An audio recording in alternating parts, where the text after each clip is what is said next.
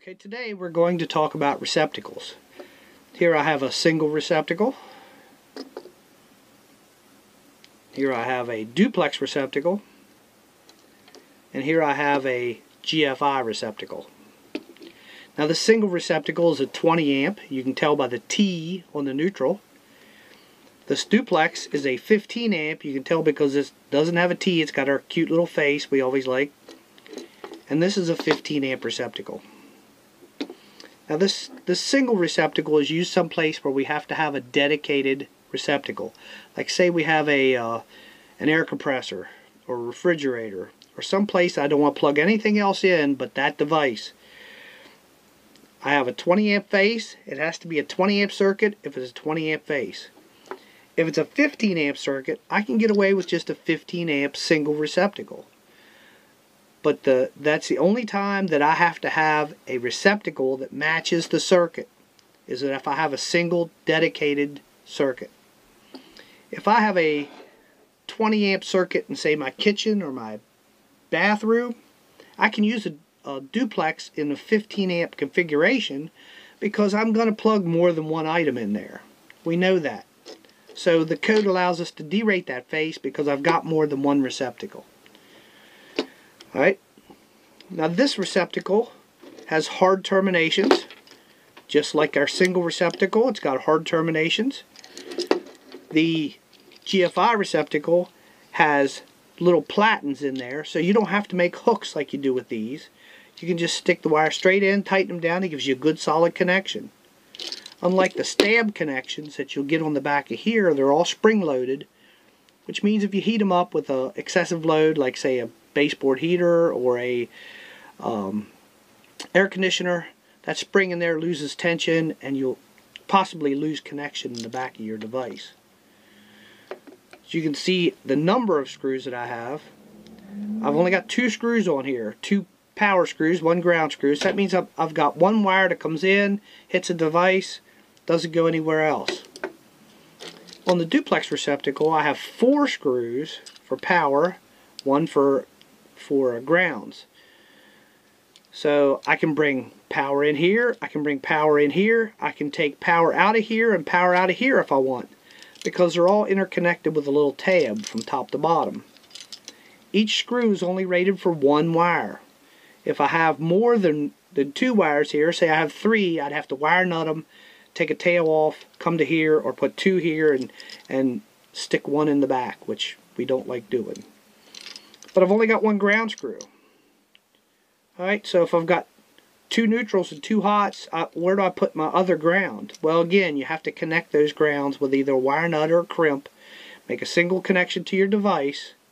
That way our ground is never taken apart. Even if I take my outlet out, my ground is never taken apart. We always consider that ground to be our safety belt, so we never want to take it apart.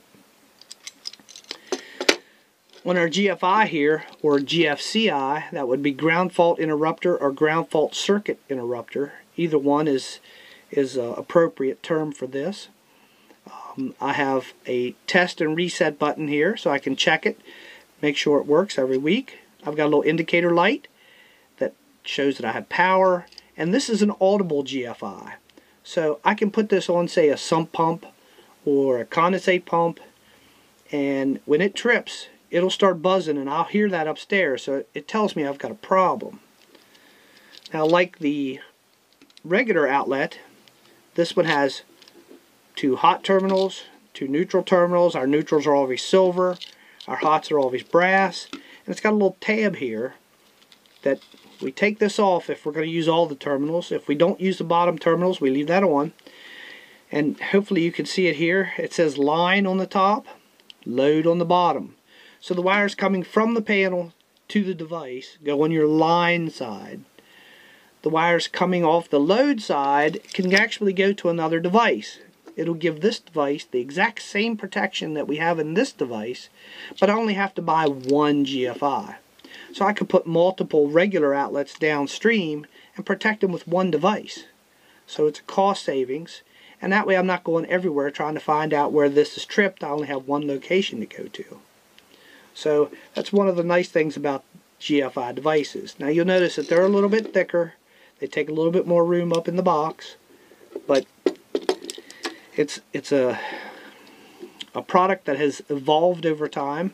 We don't have as many false trips as we used to, and it's a good product. It saves lives. It trips at 5 milliamps or less. So you may still feel a shock, but it's going to trip before you get electrocuted. So that's what we have today on the outlets in our home. We hope we've covered all your bases. But before we go, we want to talk about the new tamper-resistant features of these outlets. These are all TR receptacles. So if a child comes up with a bobby pin or a paper clip, and they try to stick it in just one side, they can push as hard as they want. See how hard I'm pushing here? It won't go in. But if I come in with my plug, it'll go right in. So that's the safety feature with these.